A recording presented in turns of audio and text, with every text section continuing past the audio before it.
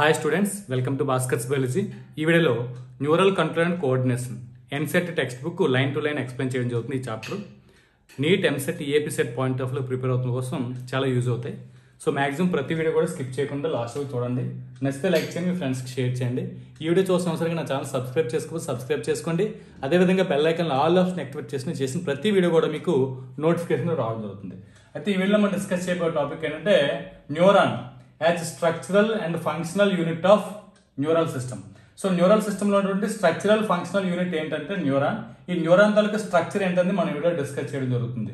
A neuron is a microscopic structure composed of 3 major parts. Neuron అనేటువంటి దానిలో మనకి అంటే ఇది మైక్రోస్కోపిక్ అంటే చాలా చిన్నది ఉంటుంది స్ట్రక్చర్ లో. అయితే నెక్స్ట్ ఇది 3 మేజర్ పార్ట్స్ తో కంపోజ్ అవడం జరుగుతుంది. ఆ 3 పార్ట్స్ ఏంటంటే first one cell body, second one dendrites, third one axon. ఇలా మనకి 3 పార్ట్స్ ఉంటాయి. So cell body, dendrites, axon ఈ 3 మేజర్ పార్ట్స్ తోటి న్యూరాన్ అనేటువంటి మైక్రోస్కోపిక్ స్ట్రక్చర్ అయితే కంపోజ్ అవడం జరుగుతుంది. ఇది మనకి ఫస్ట్ పాయింట్. అంటే ఒక న్యూరాన్ తీసుకుంటే నర్వ్ సెల్, దీన్ని మన న్యూరాన్ నర్వ్ సెల్ అనవచ్చు. నర్వస్ సిస్టమ్ మొత్తం దేంతో కంపోజ్ అవుతుందంటే ఈ న్యూరాన్ తో కంపోజ్ అవుతుంది. కాబట్టి దీన్ని మన స్ట్రక్చరల్ ఫంక్షనల్ యూనిట్ అని చెప్పడం జరుగుతుంది. ఇది న్యూరల్ సిస్టమ్ కి. సో నర్వస్ సిస్టమ్ కంప్లీట్ గా మనం ఏంటంటే దేంతో ఫామ్ అవుతుంది, న్యూరాన్స్ తో ఫామ్ అవుతుంది. దీన్ని మనం నర్వ్ సెల్ అని అనుకోవడం జరుగుతుంది. ఈ నర్వ్ సెల్ లో మేజర్ గా 3 పార్ట్స్ ఉంటాయి: సెల్ బాడీ, డెండ్రైట్స్, యాక్సాన్. ఇక్కడ చూడొచ్చు ఈ టోటల్ ఈ మొత్తాన్ని మనం సెల్ బాడీ అంటాం. వీటిని మనం డెండ్రైట్స్ అని చెప్పడం జరుగుతుంది. ఏవైతే ఉన్నాయి వీటి dendrites.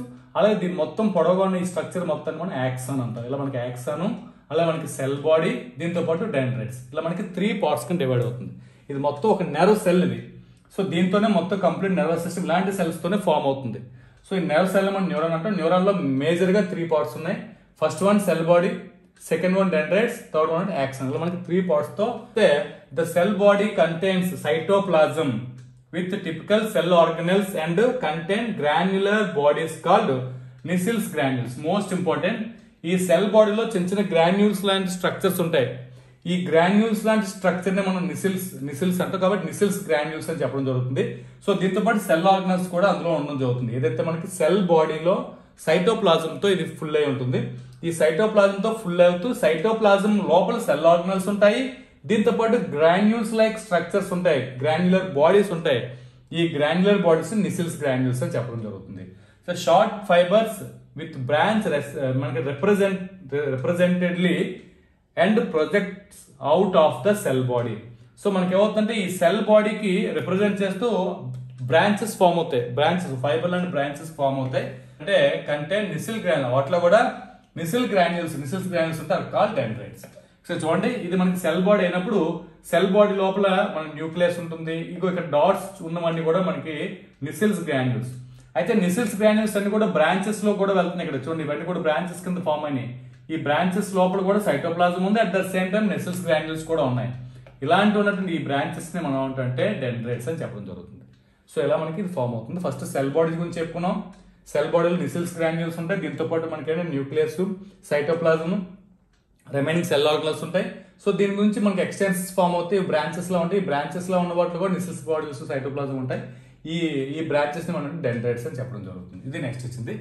These fibres transmit impulses towards the cell body. So మనకి ఏమవుతుందంటే సెల్ బాడీకి ఈ ఏదైతే మన నెర్వ్ ఇంపల్స్ అవి ఉంటాయో ఈ నెర్వ్ ఇంపల్స్ ని ట్రాన్స్మిట్ చేయడానికి ఇవి యూజ్ అవడం జరుగుతుంది. నెక్స్ట్ అంటే the axon is a long fibre.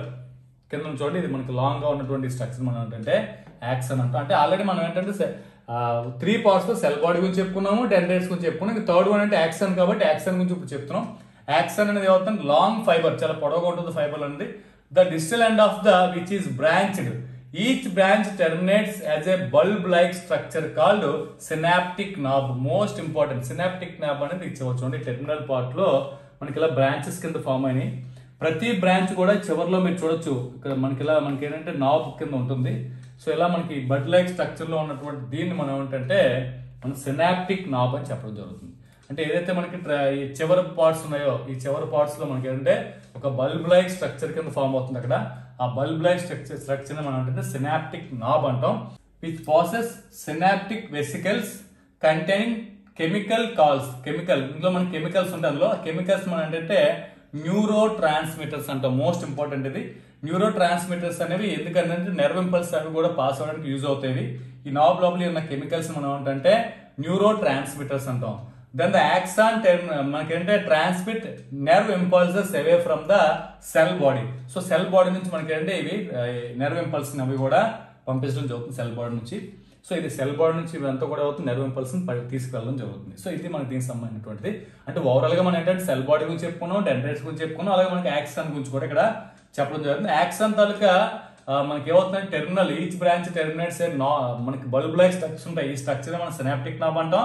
ఈ సినాప్టిక్ నాబ్ లో కెమికల్స్ అవి కూడా ఉంటాయి. ఆ కెమికల్స్ మనం అంటే న్యూరో ట్రాన్స్మిటర్స్ అంటాం. సెల్ బాడీ నెక్స్ట్ ఏంటంటే to A synapse are to A neuro muscular junctions based on the number of axons and dendrites. ఇక్కడ మనం చూడండి యాక్సాన్స్ నెంబర్ మీద అలాగే డెండ్రైట్స్ నెంబర్ మీద బేస్ చేసుకుని the neurons are divided into 3 types. మళ్ళీ ఇక్కడ న్యూరాన్ వచ్చేసరికి 3 టైప్స్ లో ఉంటుంది.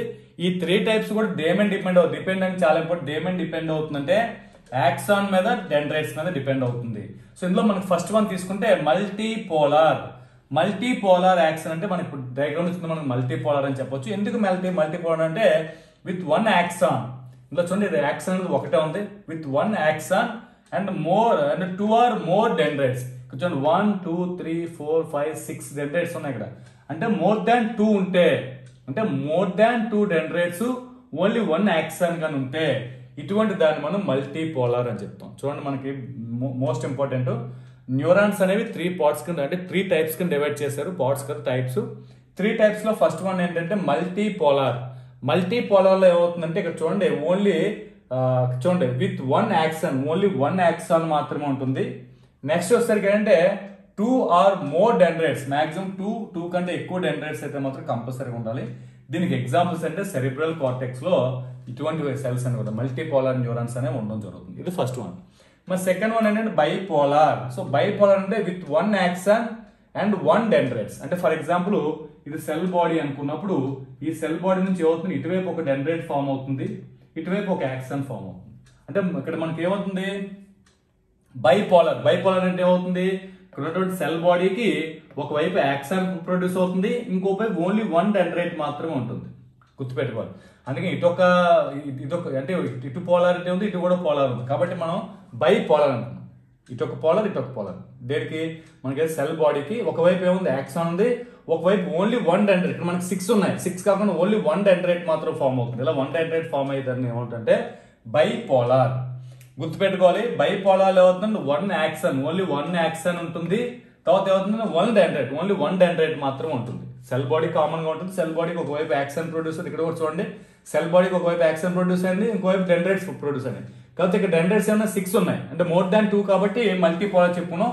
ఓన్లీ ఇవన్నీ లేకుండా ఓన్లీ ఒకటి మాత్రమే ఉంటే దాన్ని మనం ఏమంటే బైపోలార్ అని చెప్పచ్చు. నెక్స్ట్ థర్డ్ వన్ వచ్చేసరికి ఎక్కడ ఉంటుందంటే ఇది ఎక్కువగా రెటినా 5 లో మన బైపోలార్ న్యూరాన్స్ అని కనిపిస్తుంది. ఎగ్జామ్స్ కూడా చాలా ఇంపార్టెంట్. ఎగ్జాంపుల్స్ గుర్తుపెట్టుకోండి. నెక్స్ట్ థర్డ్ వన్ ఏంటంటే యూనిపోలార్. సో యూనిపోలార్ వస్తే cell body with 1 axon only axon మాత్రమే ఉంటుంది. Found usual in embryonic stages లో కనిపిస్తుంది. అంటే ఫర్ ఎగ్జాంపుల్ ఇప్పుడు సెల్ బాడీ ఉన్నప్పుడు పైన ఉంటుంది. సో దీని నుంచి మనకి ఏంటి ఓన్లీ 1 యాక్సాన్ మాత్రమే ప్రొడ్యూస్ అవుతుంది. అంటే సెల్ బాడీ ఒకటి ఓన్లీ 1 యాక్సాన్ మాత్రమే ప్రొడ్యూస్ అవుతాయి. ఇక్కడ ఓన్లీ యాక్సాన్ మాత్రమే డెండ్రైట్స్ అనేవి మనకు కనిపించలేదు. ఒక పోలార్ కింద కనిపిస్తుంది. సో ఈ రకంగా ఉందని అంటే మనకంటే యూనిపోలార్ అని చెప్పడం జరుగుతుంది. ఇలా మనకి 3 టైప్స్ కింద మనం డివైడ్ చేయడం జరిగింది. నెక్స్ట్ దీనికి ఎగ్జాంపుల్ ఎంబ్రియానిక్ స్టేజ్ లో ఇవి కనిపిస్తాయి. Next there are 2 types of axons. Next ఇప్పుడు యాక్సాన్స్ దగ్గరికి వచ్చాం. సో ఈ యాక్సాన్ గురించి మాట్లాడుతాం. యాక్సాన్ అనే 2 టైప్స్ ఉంటాయి. 2 టైప్స్ ఏంటంటే namely myelinated and non myelinated. అంటే మనకి ఏంటంటే ఈ పైన ఒక షీట్ కవరింగ్ కనిపిస్తుంది చూడొచ్చు. ఇక్కడ ఇలా కవరింగ్ అనేది కవర్ అవుతుంది. కవర్ అనేది దానికి మైలినేటెడ్ షీత్ అంటాం. ఈ మైలినేటెడ్ షీత్ ఉంటే మైలినేటెడ్ అంటాం. ఈ చుట్టూ మైలినేటెడ్ షీట్స్ గా లేకపోతే ఇక్కడ చూడండి ఇక్కడ మనకి మొత్తం ఓవరాల్ గా పైన ఫామ్ అయింది. ఇలా ఫామ్ అయిన కానీ లేకపోతే నాన్ మైలినేటెడ్ అంటాం. The myelinated nerve fibres are enveloped with the Schwann cells. దేంతో ఫామ్ అవుతుంది ఇవి స్వాన్ సెల్స్. ఇదొక స్వాన్ సెల్, ఇదొక స్వాన్ సెల్, ఇదొక స్వాన్ సెల్, ఇదొక స్వాన్ సెల్. ఇవన్నీ కూడా మనకి ఒక షీట్ కింద ఫామ్ అవుతుంది. కాబట్టి ఈ షీట్ మొత్తాన్ని అంటే సెల్స్ లోనే ఈ సెల్స్ అన్నిటి కలిపి ఒక షీట్ అంటాం. ఈ షీట్ మొత్తాన్ని మనం అంటే మైలినేటెడ్ షీట్ అంటే మైలినేటెడ్ షీట్ లో ఏముంటాయంటే స్వాన్ సెల్స్. మనకి చూడండి ఇక్కడ ఒక సెల్ కనిపిస్తుంది, ఇక్కడ ఒక సెల్ కనిపిస్తుంది. దీనిలో మన సెల్స్ అనేవి కింద ఫామ్ అవడం జరుగుతుంది. Which form a myelin sheet around the axon. Axon చుట్టూ మైలిన్ షీట్ గా ఉంటే దాన్ని మనం మైలినేటెడ్ అంటాం. The gaps between two adjacent myelin sheaths are called nodes of Ranvier. So nodes of Ranvier అంటే అర్థం ఏంటంటే నోడ్స్ ఆఫ్ Ranvier చూడండి, ఇది ఒక మైలినేటెడ్ సీట్, ఇది ఒక మైలినేటెడ్, రెండింటికి మధ్యలో మనకు ఒక గ్యాప్ ఉంది. సో ఈ గ్యాప్ ని మనం ఏమంటాం అంటే నోడ్స్ ఆఫ్ Ranvier అంటాం. సో ఇక్కడ మనకి ఇదొక షీట్, ఈ రెండు సీట్స్ కి మధ్యలో గ్యాప్ ఉంది, ఈ రెండు సీట్స్ కి మధ్యలో ఒక నోడ్ ఉంది, ఈ రెండు సీట్స్ కి మధ్యలో ఒక నోడ్ ఉంది. ఈ నోడ్స్ ని మనం అంటే నోడ్ ఆఫ్ Ranvier అని చెప్పడం జరుగుతుంది. ఇది మనకి ఇచ్చినటువంటి నెక్స్ట్ పాయింట్ చూస్తే myelinated nerve fibres are found in spinal and cranial nerves. So ఇక్కడ మనకి మైలినేటెడ్ అంటే మైలిన్ సీట్ ఉన్నటువంటి యాక్సాన్స్ ఉన్నటువంటి నర్వ్స్ ఏదైతే న్యూరాన్స్ ఉన్నాయో ఆ నర్వ్స్ అనేవి ఎక్కడ ఉంటాయంటే స్పైనల్ అండ్ క్రేనియల్ నర్వ్స్ లో ఎక్కువ కనిపిస్తాయి. గుర్తుపెట్టుకోవాలి, most important myelinated nerve fibres అనేవి అంటే మైలినేటెడ్ సీట్స్ తో కానీ యాక్సాన్స్ ఉన్నటువంటివన్నీ కూడా మనకి ఎక్కడ కనిపిస్తాయి అంటే స్పైనల్ కార్డ్ లోను, స్పైనల్ అదే మనకి ఏంటంటే క్రేనియల్ నర్వ్స్ లో ఎక్కువ కనిపిస్తాయి. Next unmyelinated nerve fibres is enclosed by the Schwann cells that does not form by మైలినేట్ seed. అంటే ఇక్కడ మనకున్న స్వాన్ సెల్స్ అయినటువంటి మైలినేట్ సీడ్స్ ని ఫార్మ్ చేయ కాబట్టి మైలిన్ సీడ్ ఉండదు. ఈ మైలిన్ సీట్ అంటే యాక్సాన్ చుట్టూ ఉన్నటువంటి మైలిన్ సీట్ అనేటువంటి లేనటువంటివి ఎక్కడ కనిపిస్తాయి అంటే commonly found in autonomous and somatic neural system. So ఇటువంటి వాటిలో ఈ మైలినేట్ సీట్ లేనటువంటివి ఉంటాయి. సో ఇది ఏదైతే న్యూరాన్ సంబంధించిన స్ట్రక్చర్, అదేవిధంగా టైప్స్ ఆఫ్ న్యూరాన్, ఇవన్నీ కూడా మనకి ఇక్కడ ఎక్స్ప్లెయిన్ చేయడం జరిగింది. ఈ వీడియో మీకు ఎంతకంత హెల్ప్ అవుతుంది, నచ్చితే లైక్ చేయండి, షేర్ చేయండి, నా ఛానల్ సబ్స్క్రైబ్ చేసుకోండి. Thanks for watching. Thank you very much.